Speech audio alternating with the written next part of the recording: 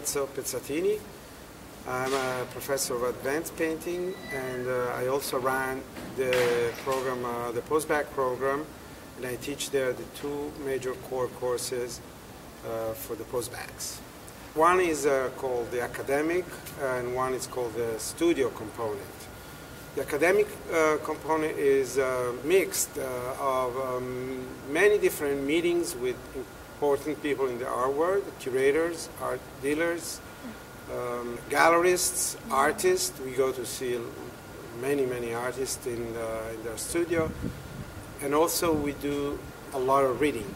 So basically academic means working with theory, with current theories in the art world, as well as historical elements. Readings and writing, once a year we'll ask to write a good size paper in order to see how much the student is able to articulate their thoughts in what they do. The studio component is rather practical. It's mainly about making, hands-on, producing, and I will be supervising the work of the students once a week.